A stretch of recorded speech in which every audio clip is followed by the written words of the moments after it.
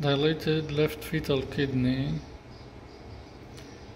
in a 35 weeks fetus, transverse section.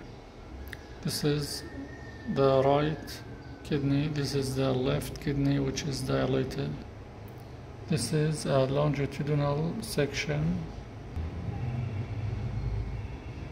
of the left kidney. Here we see a tubular structure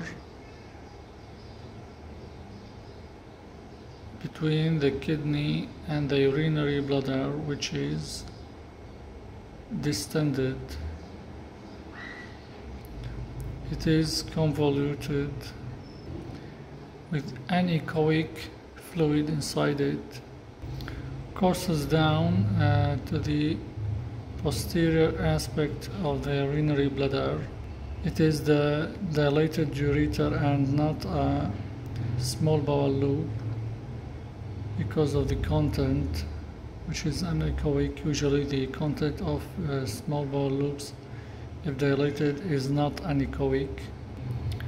Here we see it, a convoluted anechoic tubular structure between the dilated kidney and the urinary bladder, which is the left ureter,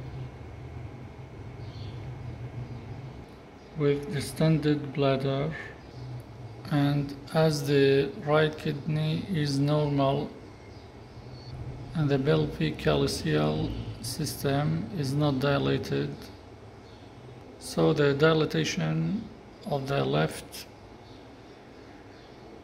urinary system is because of vesicoureteric reflux.